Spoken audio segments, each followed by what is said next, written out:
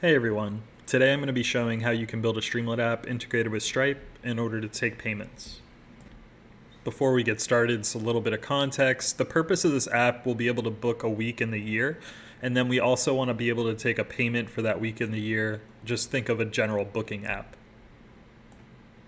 So to do this, we can use both Stripe and Streamlit. Stripe is going to be for the payments. What we'll do, and I'll go into the portal to show, is we'll have to set up a product within Stripe that we can basically integrate into our Streamlit app. And Streamlit, once again, is just an app framework that's written in Python. So in terms of the app development, primarily in the app.py, we're concerned about building a SQLite booking system. We want to make sure we display some terms and conditions. And the third will be displaying a QR code along with a checkout link via Stripe. So in terms of the deployment stack, it's really easy using GitHub and Streamlit Cloud. Essentially, we'll set up a project in Streamlit Cloud that will look at this code storage that I have and is also in the description of the Stripe demo. And Streamlit Cloud is also going to be where we put our Stripe API key in, and that'll keep it safe so it's not exposed in our code. All right, so let's take a look at the code. You can go to this Streamlit Stripe repository that I have on my GitHub if you want to take a look, but we can take a look at the app.py script just to kind of go through it really quickly. And a little trick is if you press the period on the GitHub repo, it will open this, which is the .dev version, which basically puts it in a version of VS Code. So it's kind of easy to read, which is kind of nice. And the part that we're interested in reviewing right now is the app.py. So you'll see this is the app, and there's different parts of the app. So the first thing I do in the script is I actually grab the Stripe key that I inject into the app in Streamlit so that it's in Streamlit Cloud so that it's safe. I'm also defining some terms and conditions. I build a SQLite database to take the bookings. I'm kind of breezing through this because that's not really the important part. Set up a title of the page.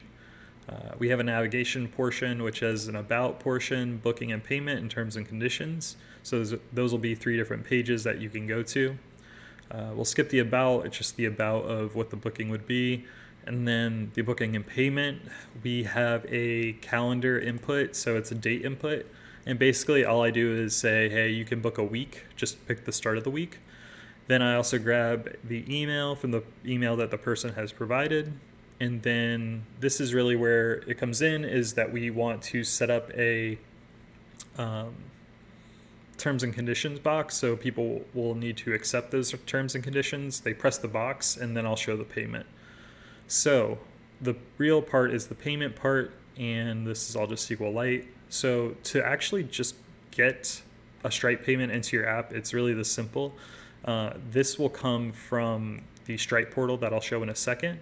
But essentially, I'm just building an object in Python that's called Stripe.js, and I just have to put the publishable key that's actually in the environmental variables into the JavaScript in this way. So I'll show you where this snippet comes from, and then I think it'll make a little bit more sense. So let's hop over to Stripe to do that. And before hopping over to Stripe, just one last minor call out is that to initiate the Stripe.js, we're going to use the HTML component from the Streamlit components package up here. So that's how you actually instantiate the JavaScript. Now let's go over to Stripe. All right, so now let's get into the Stripe part. So go to dashboard.stripe.com. It'll plop you on the home page, but you'll want to navigate to payments and then go to payment links underneath. And what you can do is actually just add new payments. So each time you can add your own product. So as you can see, I already have a bunch of products, and that was on the previous screen as well, but you can add more.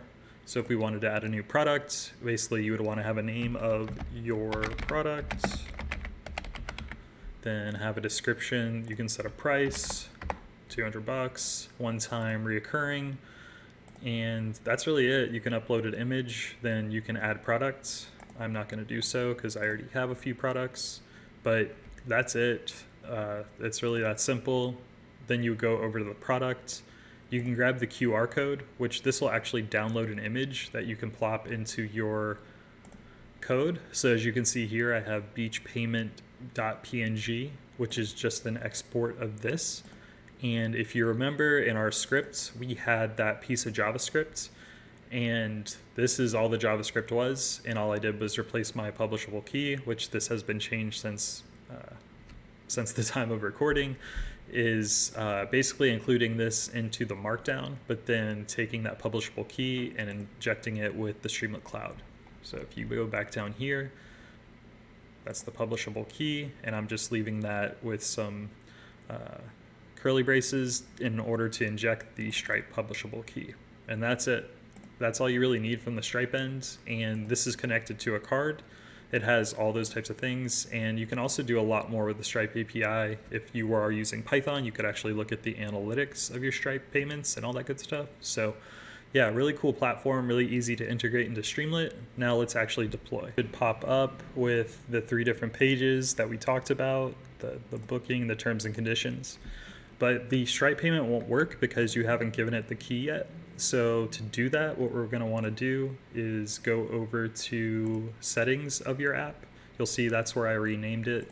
And then you'll also want to set Stripe _key equals that, and then put in your publishable key. I'm not going to do that on camera, but essentially you would put that here. All right, so now that we have that all set up, we're good to go. Now go into booking and payment, scroll down past the terms and conditions like you would normally do, confirm and pay. And then when we press this, this is when all the Stripe stuff will pop up. So you'll notice that we have a payment link here. We also have a QR code. So if you were to scan this, it would take you to this link here. But we'll click this link, and it takes us to Stripe checkout.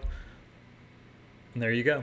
People input their card. They have different payment options. You can enable different payment options as well with Google Pay and all those other different providers. So I'd say this is a really simple solution to actually take payments, especially if you have a smaller business.